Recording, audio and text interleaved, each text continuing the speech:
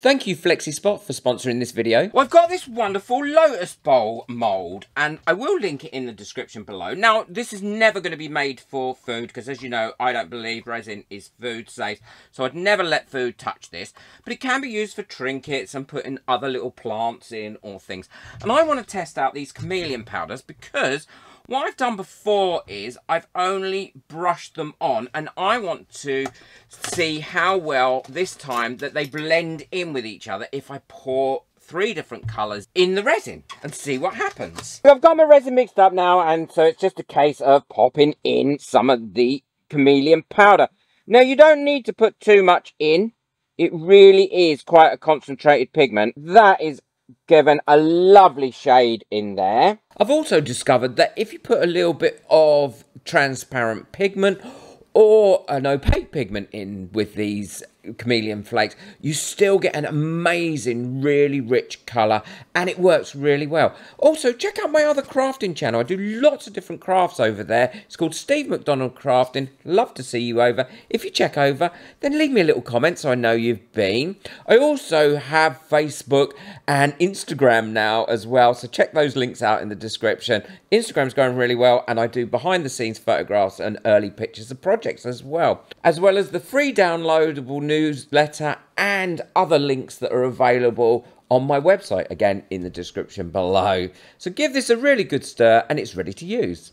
Oh, those colours are so pretty in there. I went a long time before using these chameleon powders for no reason really, but now I've got them. I can't stop using them. I absolutely love them. I have no idea how this is going to turn out either, which is always lovely. I love it. So all I'm going to do is pour these in like this. No real set pattern to it. I'm just popping them in where I think they need to be popped in. This is the first time I've cast with this bowl as well, so I have no idea what it's going to come out like.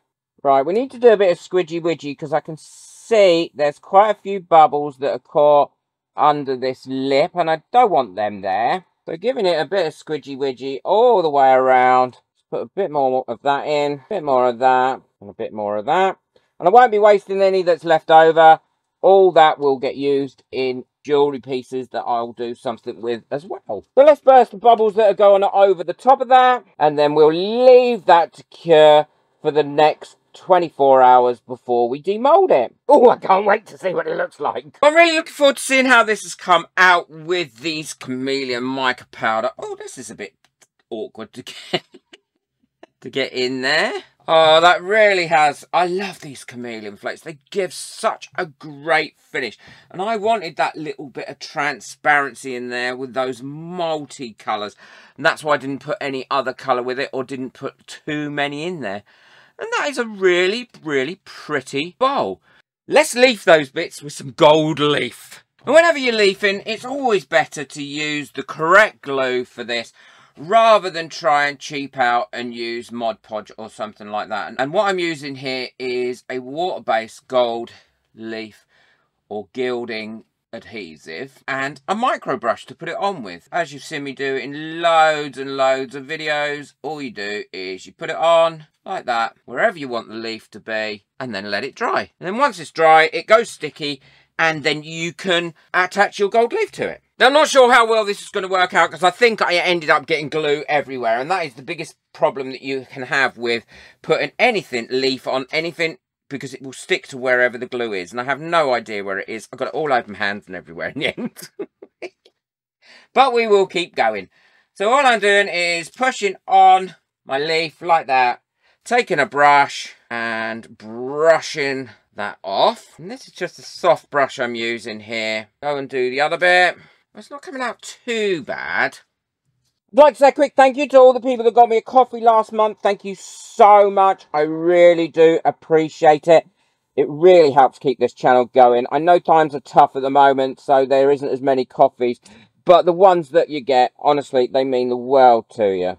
And also a massive thank you to all my members whose continued support is always great. And we have a lovely time in the members group as well. We have live streams, we have different events going on, competitions, and everyone is there really wanting to help and support each other. So if you're new to resin or you've got a lot to offer and give, then that group is really, worth joining. You'll love it. Now, rather than using fresh sheets on every bit, I do try and reposition bits that come off as well, because once you've rubbed it in with a soft brush, it actually sticks in and you'd never know that you were using little bits. And these are makeup brushes that I'm using here.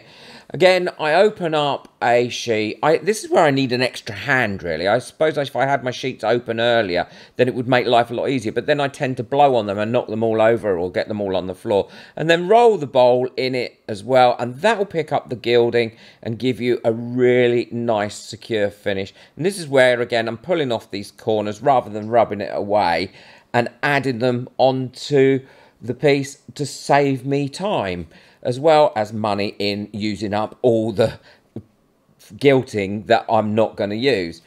I'd want to say a quick thank you to the sponsor, and here's more about them. A huge thank you to FlexiSpot for sponsoring this video. I use FlexiSpot desks all the time.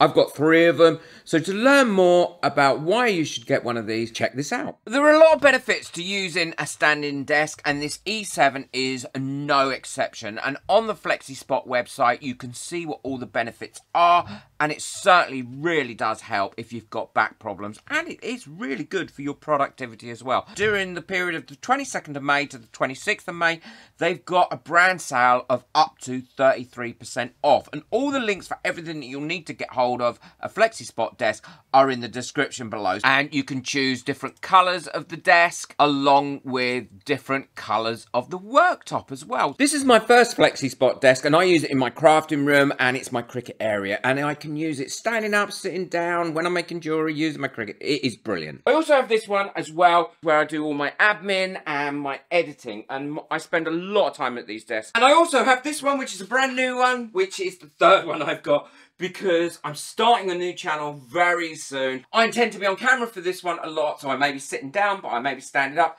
So it's really important for me to be able to have a desk that moves. Well, even though I made a complete hash of putting the glue on, I got it everywhere. I knew I had, because it was all over my hands, and as I was touching it, it was just getting stickier and stickier. I really like how it's come out. It's kind of antiqued it a little bit as well.